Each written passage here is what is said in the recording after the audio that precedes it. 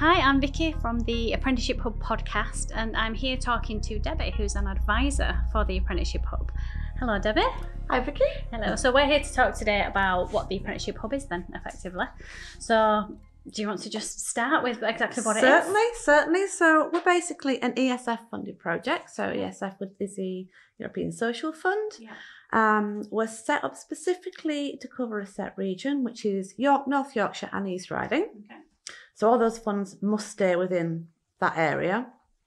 And we're there to support SMEs, so small, medium businesses, mainly to increase the uptake of apprenticeships and also to help those SMEs capacity build. Right, okay. So as an advisor, I give any support required by that provider, or any advice and guidance required by that small business around apprenticeships. So it could be anything as small as a phone call, just to give them a pointer in one direction, or it could be to go to visit them at the site and take them through the full apprenticeship route, give them guidance around apprenticeship standards, where the starting point is, any funding or incentives they can access, support accessing different recruitment pots, or giving them guidance and signposting them to different ways of recruiting. So it's very varied. Okay, so it's just basically anything a business needs to get themselves started down that route. Okay. Yeah.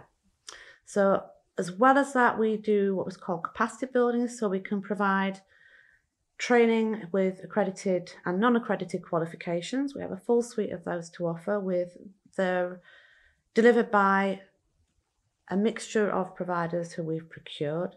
And we also have Rachel within our team who delivers bespoke training. So Rachel's quite specialised within her area because we have a set of qualifications training she delivers, but she can also put together tailored training to suit that particular business. Right, and so the training that Rachel offers then, that's either to the wider team within the business or to like your leadership and management team in order to get them ready for taking an apprentice, but Rachel can also support the apprentice themselves, can't she? Yes. Yeah. It can be utilised in both ways. So there's no set ties with that. It can be however the business needs that support, which I know that there's been really good uptake on that support that Rachel's been giving, particularly for apprentices, because I know that especially for your younger apprentices going into employment at the moment, they're very new into employment. They've just come out of a pandemic, so they've not kind of developed those social skills. And I know that there's lots of recruitment issues out there at the minute and a lot of retention issues. And I know that kind of making sure that someone's started an apprenticeship and is staying on that apprenticeship, having somebody there to just come in and kind of handhold, I suppose, and just see someone through the process, it's really important. It's invaluable. And not just now, previous to doing this role, I worked within apprenticip delivery with the different provider, and there was 9 times out of 10 there's always a dip with that apprentice on programme, normally around month 3 to 5. So they'll start on programme and they're very keen, like we all are, with something new, something exciting. And then it gets quite humdrum after a few months and you get that dip.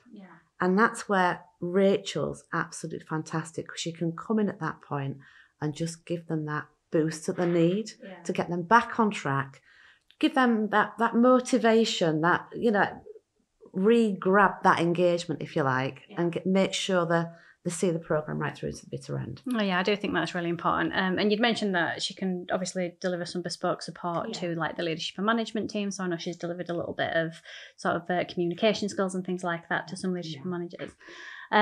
What about the accredited support then that we've mentioned? So we've got like a set of providers that we can refer people into for some accredited support. Do you want to just mention a little bit more about what that covers? Okay, so we have got a full mix amongst that suite. So we have mentor training, we have coaching, there's some health and safety training, there's risk assessment, digital skills. There's also functional skills, which we're finding are being picked up quite a bit at the moment. So with quite a few of the apprenticeship programmes, they require the individual to have either achieved the functional skills in maths and English or to work towards them within maths and English. And it's sometimes beneficial for some individuals to actually complete that maths and English before they start the apprenticeship programme, because it takes a bit of pressure off while they're on programme. So we're finding people are accessing that route prior to starting the apprenticeship. So they're all fully funded, so it's at no cost to the employer, and it means that it staggers the workload. Yeah.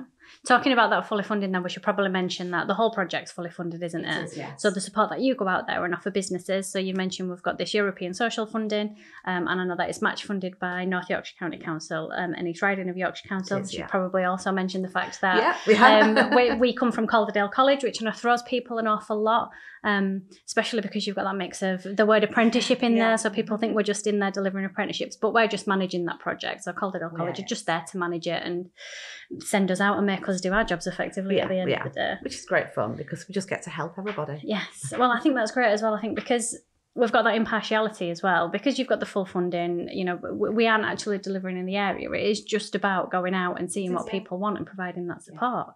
I know you mentioned people can have a 15-minute conversation, or they can be kind of handheld through the entire process. Definitely. And there's no time limit on how long I'll spend with an employer. So with some employers, like you've said, it can just be a 5-10-minute conversation. That's it. Other employers I've started working with several months ago.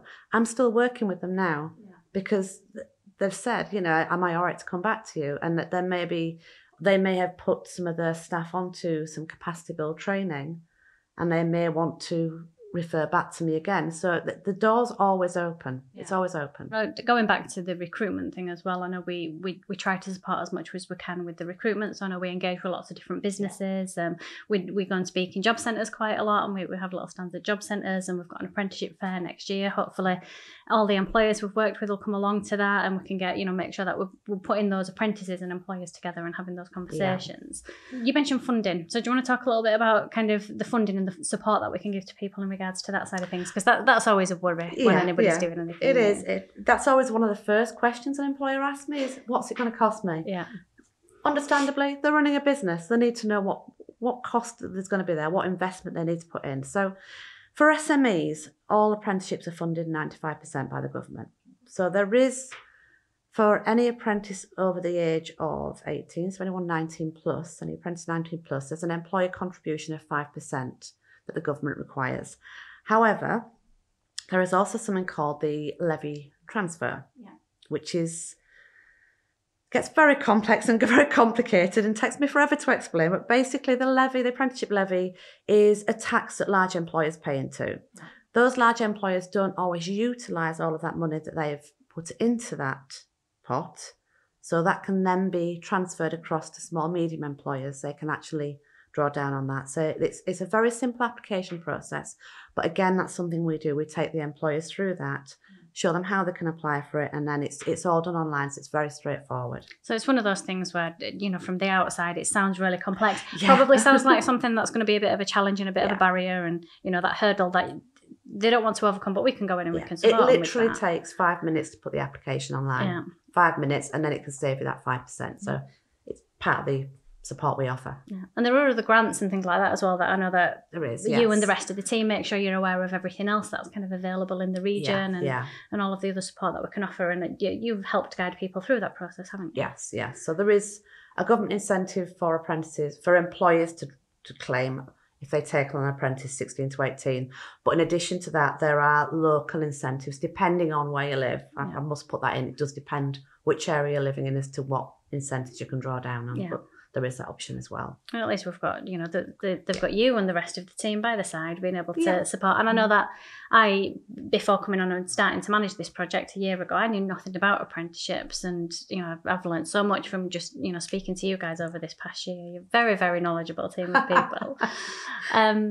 Just talking about that levy as well, you've mentioned the larger employees. I know that we're a programme that's aimed at small to medium businesses. But we can also support, if a larger employer wants to offer some of their levy to a smaller employer, we can support with that as well. We can, and we always say we can only support small medium employers. We never, if somebody comes to us, even if they're a large employer, we never shut that door. That's fantastic. Is there anything else that you'd like to mention in regards to what it is that we do? Do you want to explain a typical meeting that you might have when you're out there with a business? A typical meeting? I mean, I'm sure they're all completely different. But... They are all very different. So Typically, if once somebody's contacted us, I'll do an initial meeting. I generally do that online, but if people don't like internet or doing things online, I'm quite happy to jump in my car and come visit site. So that initial meeting is normally just to identify what those requirements are, what support that business needs. From there, I'll put a plan together. Yep. I'll identify what support they need, put a plan together with target dates on. This is what I'm going to do and this is when I'm going to do it by. So that employer will get a copy of that so they know from day one what we're going to do right the way through. Yeah. And so that's what you're going to do then. So it's not going into a business and saying you need to do this, this, and this, and there's all of this process to follow. That's you going away and taking that away from them. Yeah, yeah. Oh, that's fantastic. So I think one of the most important things about the support we offer is that time in a business, especially with the smaller businesses when they're wanting to try something new and start something new. They just don't have the time to go out there and understand it all. So we can go in and we can say, save your resources. We'll come along and we'll do all that for you. I generally say to the employer, my main role is to take away your admin. Yeah. And that is literally what we do. We take away all that back office legwork, which frees them to build that business, to grow that business, and to hopefully take on that apprentice. Yeah.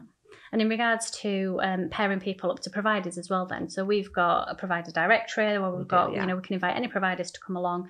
They can advertise their apprenticeships that are delivered in the area. But obviously you'll be having conversations day in, day out on behalf of businesses, won't you, with providers? So you're aware of what's available. We've got some really good links with a lot of the providers in the area now, and the providers we work with have been absolutely fantastic. They generally know both myself and the other advisors by name, that they know what we do, they know what we're about, and they're quite happy to support. Yeah, so, I think it's really good as well because in speaking to businesses, and because apprenticeships can be so varied, it's not just a case of this is an apprenticeship standard and this is how it's delivered. All providers are different, so because you're having those regular conversations, you can find out what works best for the business, which provider out there is going to be the most suitable for that. So, and at the end of the day, it's the employer's choice, but we can at least help narrow that field down a little bit for them and take, take that admin away. It is, it just takes away that legwork. Yeah. Right, that's wonderful. So, I suppose plugging us, how can people get in touch with you? Okay, they can literally just go onto our website, which is apprenticeship-hub.co.uk. They can have a look at our website, have a look at what we do, or you can also book in an advisor meeting direct from that website. And I know all of us, we're all over LinkedIn, so if anybody wants to get in touch with it, most of the time on LinkedIn, they can find us. The program's on there, we're on there as individuals, so if people want to find us and drop a message that way, then they can do. Yeah. Right, wonderful. Fantastic. Well, thank you for this chat. Thanks, Vicky. Okay.